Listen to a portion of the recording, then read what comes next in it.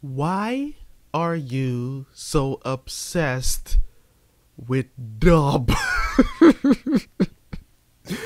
I have to ask this question because somebody has been going on my Yu Yu Hakusho videos and my Full Metal Alchemist videos asking, I can't believe, I just can't believe that, I just can't understand. How can you watch Full Metal Alchemist on dub, but he can't do it for Yu Yu Hakusho?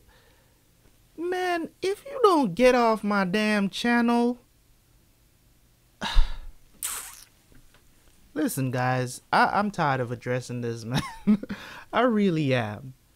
I gave my reasons. It's either you gonna deal with it or don't watch my fucking shit. Like, for real. You know what I'm saying? Man, these dub and sub purists. I'm not a sub purist. I'm not a dub purist. I could give a shit where. I could give a shit where this thing is, what it's in. I don't care. It's just a preference. It's just a preference. Okay, guys? It's just a preference. I prefer to watch my animes in sub.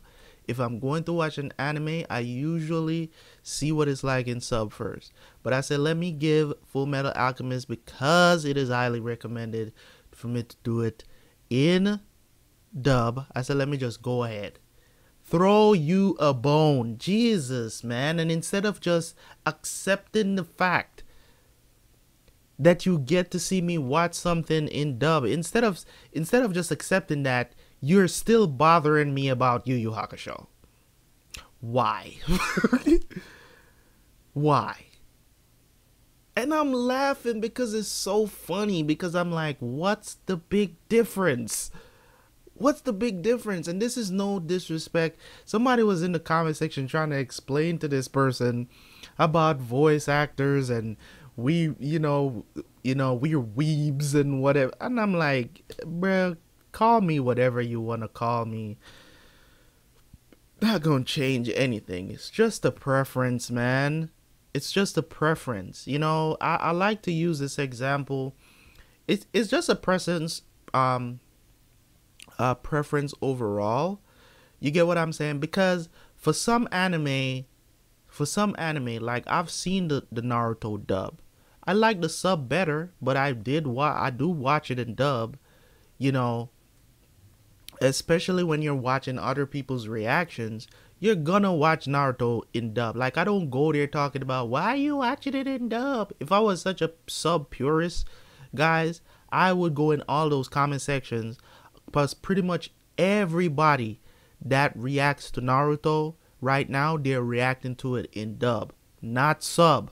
And everybody can agree that the sub for Naruto is way better than the dub. But I don't go there on their comments. I still enjoy their reaction to it. You get what I'm trying to say? But instead of doing that on my channel, you have to come on here telling me what I should do and should not do on my channel, even though I gave you an explanation. I don't give a shit if you don't understand. I don't give a shit if you think it's a bullshit excuse. I don't care. That's what I want you to know, because I know you're probably going to watch this video anyways, even though you're being a hater. Well, you're not really a hater. You're more of just a dub purist, if anything, but whatever. I don't care. I really don't.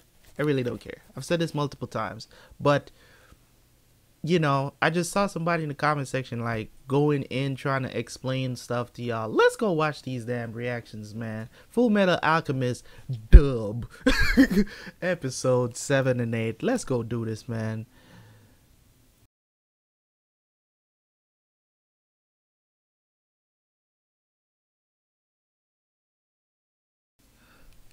Alright, so episodes 7 and 8, man. Great episodes. I enjoyed them very much. When it comes on to these two, man, it's really easy to fall in love with these characters, because, you know, it's a legitimate question. You know what I'm saying? It's a conflict to create for the audience too, because you're like, is he a puppet? You know what I'm saying? Like, you know what I'm saying? We don't really know if it's actually Al's soul that is actually there. You know what I'm saying? So it's like alchemy is still so flawed. So there's that sense of you know what I'm saying, that there's still that sense of uncertainty, as if it's actually him or it's something pretending to be him or whatever the situation is. You know what I'm saying? But then again, but then again, you know what I'm saying? He could have just been doing that just to throw him off a bit in the fight. Um, you know, but it also is negated by the fact that you you you were in the, you know, the butcher, you know, Barry the butcher or whatever. It still negates the fact that you are in the same predicament, dude. You are in there. You know what I mean? Like, we could ask you the same question, or the two brothers that were fighting against Ed. You know, so it's legitimately, you don't really have a claim to actually say that, oh, this guy is not and you are. You know. So but it is a legitimate question for us to ask ourselves. You know what I'm saying? Is shit real or not? You know. So I'm digging that aspect of the anime, of having a deeper discussion about, you know what I'm saying, like living a life like that, them going out to look for this philosopher's stone. Like, I have no doubt in my mind that that's actually his brother. There's too many things to back that up. But Al also has a legitimate, um it's for him, he still has to ask that question. You get what I'm saying? Because legitimately you can ask that question, if I'm actually real, because you don't have a body. You know, how does a soul talk? You get what I'm trying to say? There's those questions that are there, you know what I'm saying? Like, as I said, it's no confusion for me. I believe it is actually Al.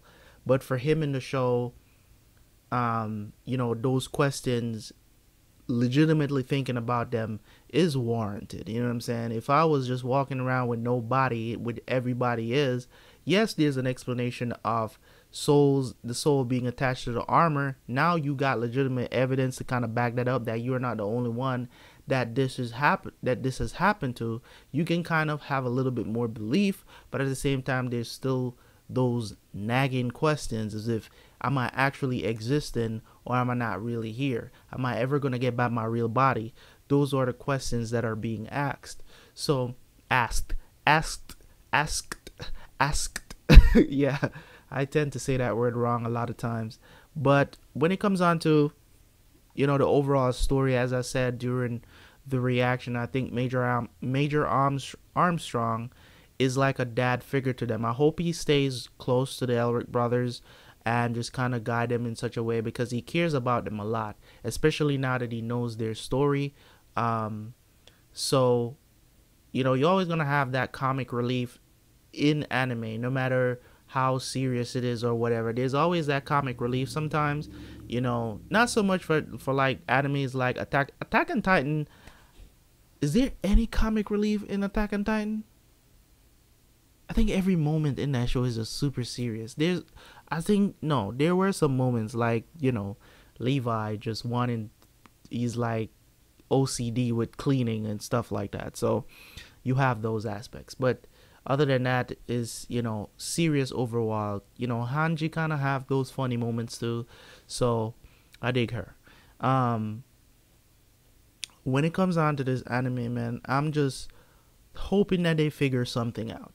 Now they've been introduced to these other characters. Now they have met. So they're going to be wondering, who are they and why were they trying to create these Philosopher's Stone, which is, I called it. I said they must have something to do with this, because they've been creating Philosopher's Stone, and maybe this is the way they were doing it.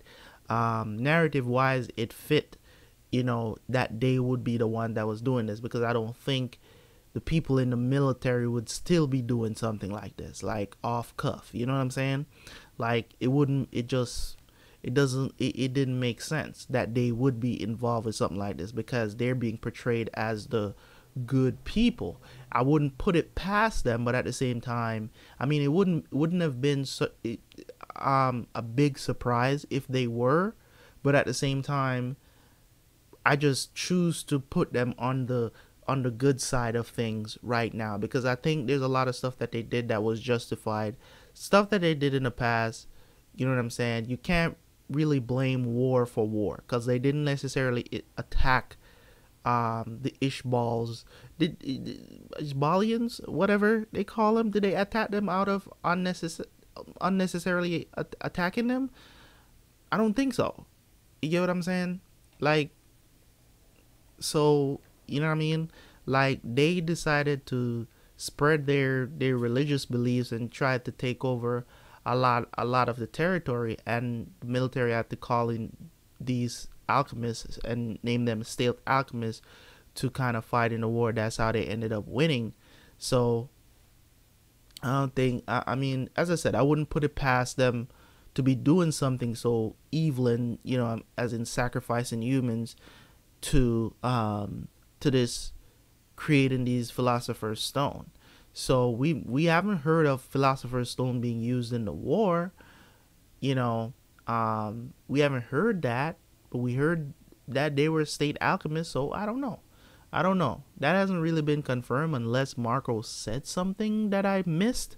I don't know. Maybe he did say that. I don't know for sure. Maybe I'll go back and watch that. But other than that, I mean, it's cool. It's cool. Everything is going on right now, and I'm really enjoying this anime. Just paying attention to the words that are saying, that are being said. We have the lieutenant colonel about to get a promotion. That's gonna be good for him. Do tell him you need to get a wife. That was pretty funny. Anyways, thank you guys so much for tuning in. As always, man, this is my review of Full Metal Alchemist Brotherhood episodes 7 and 8. I will catch you guys for the next one. Make sure you leave a like, leave a comment, and subscribe if you are new. It's your boy Terrorboy Reacts. Peace, peace, peace, peace.